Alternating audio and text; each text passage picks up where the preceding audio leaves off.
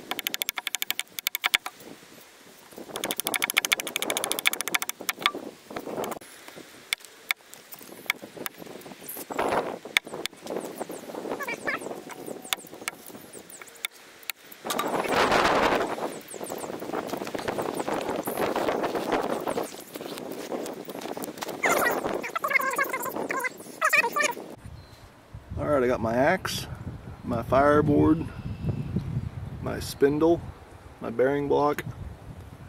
I've got a bunch of cottonwood inner bark for a tinder bundle, a big chunk of cottonwood punkwood, a bunch of little chunks of cottonwood punkwood, my bow with my shoestring, and we'll see if we can't make a coal.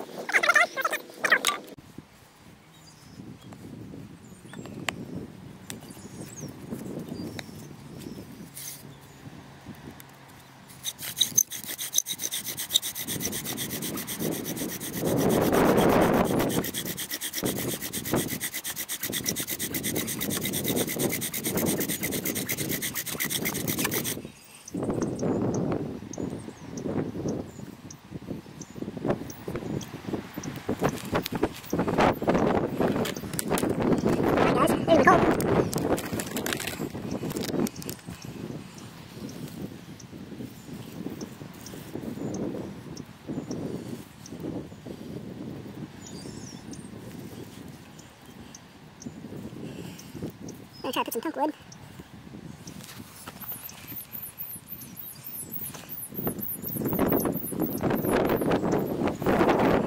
My coal extender.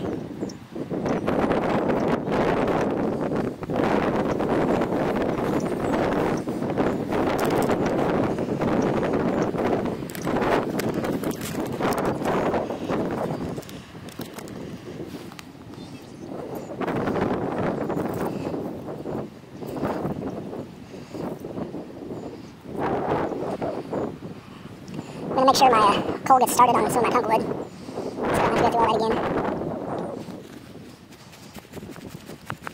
I've got a pretty good little breeze going, so that'll help keep this alive.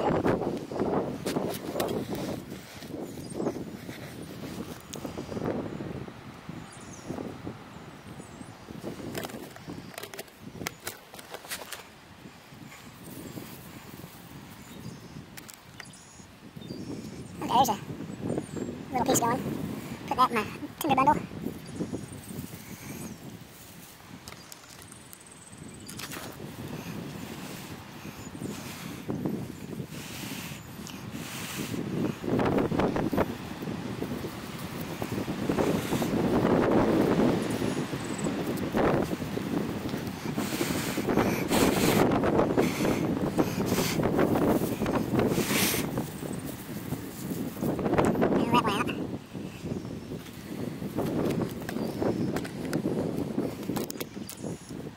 have this original power going.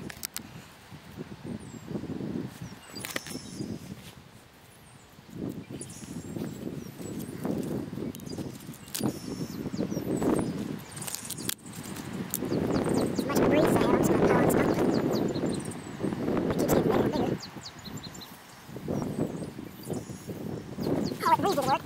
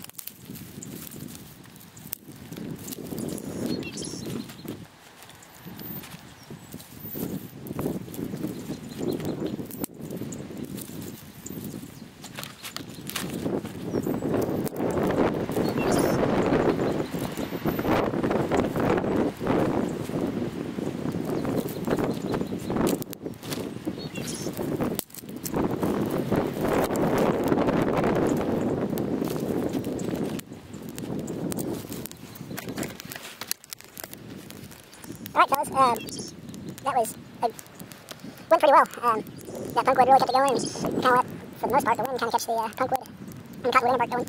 But that was this, using this axe. My shoelace off my hiking boots, whatever you want to call them. My kind of cottonwood bark that was half rotten on the inside. Cottonwood tree, my cottonwood bark for my bearing block. Cedar spindle, and my shoestring for to go on the boat. So, there's my fire, guys. Thanks for watching.